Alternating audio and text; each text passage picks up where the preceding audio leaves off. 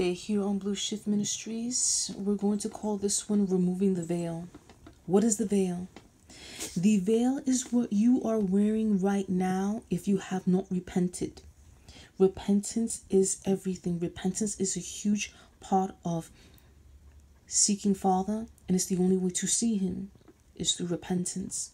When you don't repent, you're pretty much wearing the veil, and the veil is coming from the enemy.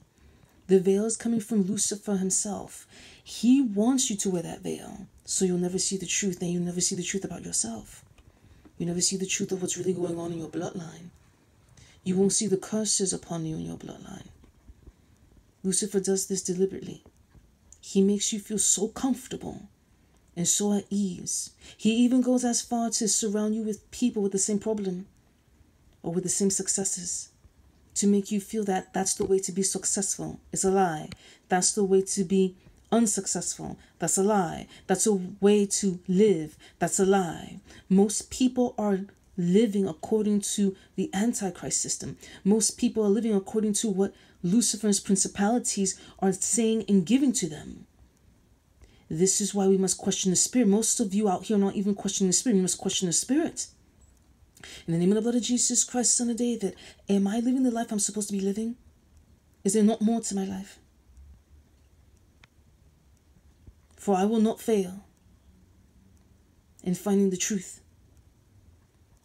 You must seek the truth. Thank you, Father.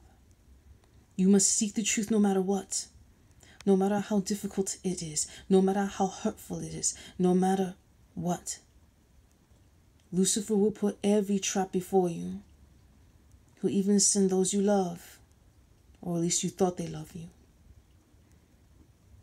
Remember, when anyone is asking you to compromise, if anyone is telling you to compromise, if anyone is forcing you to compromise, that's the enemy. They're with the enemy. That's the truth, and that is the sign they're with the enemy. Never compromise, because our Father in heaven is not a God of compromise. He is a God of rules. He's a God of love, yes, but love has rules. Father is very strict, so am I. We must be very strict with ourselves. It's one thing to be flexible. It's another to be broken upon that flexibility. Father does not train his children to be broken. He trains us to be strong. Father doesn't teach us to have doubt. He teaches us to have security. Father never lies to us. That's what the enemy does. He teaches us to have discernment. Father never lies to us. He teaches us to have discernment. There's a reason why I said that twice. We must always have discernment. We must always question the spirit, so the veil could be lifted from us. Because we never want to live a lie. As children of the Most High, we never want to live a lie. Remember who you serve.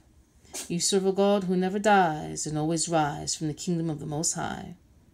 We must fast, repent, always be obedient, and bloodline cleanse. Believe in Jesus always. Amen.